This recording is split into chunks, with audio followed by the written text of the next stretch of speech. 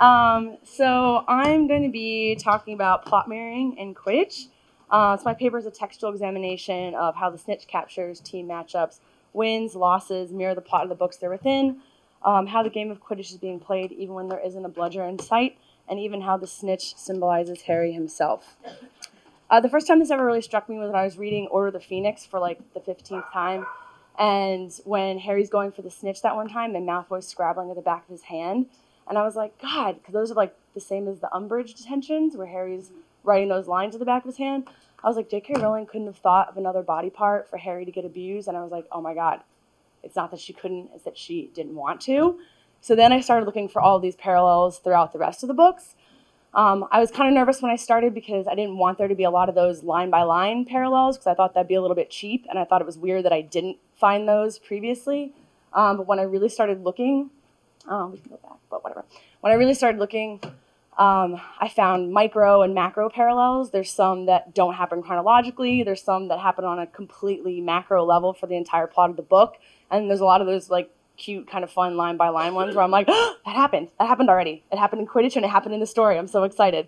So I use the term plot mirroring instead of nested narrative or story within a story because Quidditch is part of the larger plot. It can't be taken out as a separate story. It doesn't exactly needs to be there because there is so much Quidditch. And I love Quidditch as an athlete. So people who complain about Quidditch or don't like it, I understand there's problems with it, but after reading about it so much, I was like, how could people skip over the Quidditch? Because it's literally like on every single page in the entire book. So the basic format I'm going to go through is to go through book by book, gives fast facts on each book, and then I have these tables, which I actually took from another presenter who was last year, and they were doing also like a plot mirroring, and I was like, oh, that's laid out really well, so I'm going to do it that way. So Sorcerer's Stone fast facts. Oh, and I have all fan art on most of the pages too, so that's fun. So Quidditch is mentioned 60 times in the Sorcerer's Stone. There's one chapter named after Quidditch, and then I have these quite interesting facts. We never see a non-Gryffindor game, so we only see 2 games, and that happens in the majority of the books. We only see the games that Harry plays. He's only a spectator twice in the whole entire series, besides the Quidditch World Cup. So he's a spectator twice at Hogwarts. So that's kind of revolving around Harry, obviously. And this is the first instance we see of Voldemort as a kind of seeker. So he's always going after these objects. He's going after the Philosopher's Stone, he's going after the Elder Wand, he's going after the Prophecy, and he's going after Harry. So he's kind of the biggest seeker in the book besides Harry himself. So there's a table. So in Quidditch, Malfoy forces Harry to play Quidditch by throwing Neville's Rememberall for Harry to catch, even though Harry doesn't realize he's catching a sort of snitch at the time. And in the plot, Malfoy is the first person to mention Quidditch to Harry when they're getting their robes fitted. Harry has no idea what it is. In Quidditch, Wood keeps Harry's secret from the rest of the teams, and in the plot, Dumbledore has kept Harry's secret for 11 years. In Quidditch, Quirrell tries to kill Harry during the first match, but Snape stops him. In the plot, Quirrell tries to get the stone on Halloween, but Snape stops him.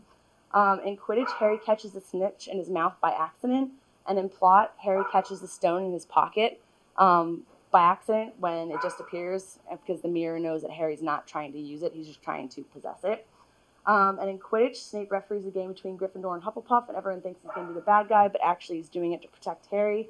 And the same with the stone. The trio thinks that he's going after the stone, but he's actually trying to protect it. So that is the kind of mirroring. You can see that's on a micro level where it's like stone, snitch, like that, and then also kind of just general. So when I first did my talk in my bedroom, it was an hour long,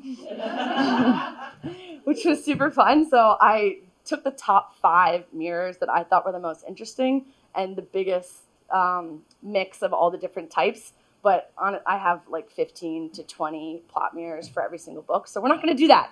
I'm not going to keep you here for the rest of your lives. Chamber of Secrets, Quidditch is mentioned 43 times. The Rogue Bludger is named after Quidditch. And in this book, there's only 1 match described in the entire book. Only 3 games are played as the season's called off after Hermione and Penelope have been petrified, right before the Gryffindor-Hufflepuff match starts.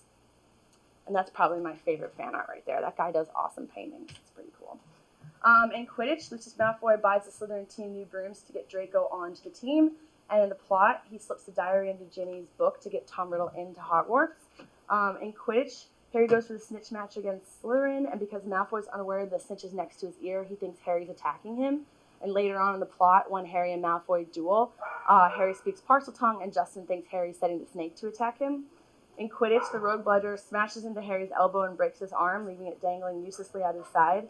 And in the plot, the basilisk fang pierces Harry's same arm just above his elbow. On the way to the Quidditch match, Hermione realizes how the basilisk is moving around Hogwarts, and then Hermione is moved from the plot at that time because she gets petrified. Prisoner of Azkaban, there's 3 chapters named after Quidditch. This is the book in which Harry loses his first match, and this is the only book in which Voldemort makes no appearance, either as Tom Riddle or as an adult. So in Quidditch and the plot, the Dementors both show up when the wind is pouring and the rain is howling and Harry passes out. The Grim shows up at the Quidditch match and Harry almost dies.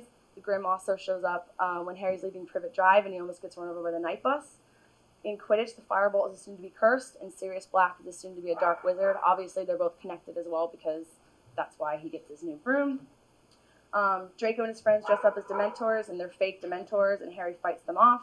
Harry's also fighting the fake Dementor of the Bogart when he's practicing with Lupin. And Wood gives the Gryffindors the order that Harry should be accompanied everywhere before the Slytherin-Gryffindor match, just like the Ministry and Hogwarts staff give the directive that Harry should be kind of chaperoned everywhere that he goes. So Book 4, as we all know, there's no Quidditch in Hogwarts in Book 4. But Quidditch is not entirely absent, truly or symbolically. It's mentioned 140 times, or 104 times. 140 would be a lot. And I will go to the next slide. Oh, and this is one thing. So in this book is where I kind of figured out that every single year the Quidditch matches go in the same direction, or in the same order. So Gryffindor always plays Slytherin, Hufflepuff, Ravenclaw every year. It doesn't happen 2 times because it's called off this year and the Quidditch match was canceled in the last year.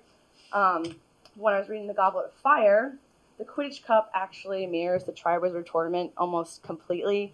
The fact that they both happen is the greatest plot mirroring in the book.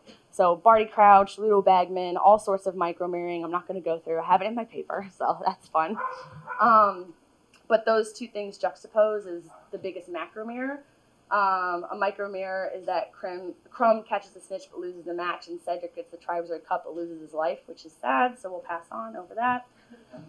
So then in the Triwizard Tournament, it follows the Slytherin, Hufflepuff, Ravenclaw arc.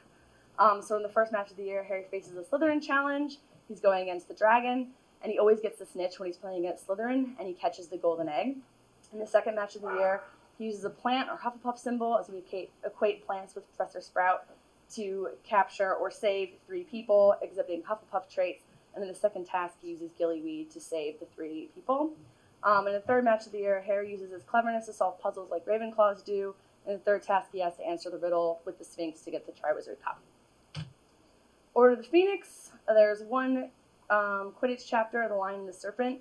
Again, Harry only plays 1 match because he, Fred, and George are banned after that, and we see our first non-Harry match.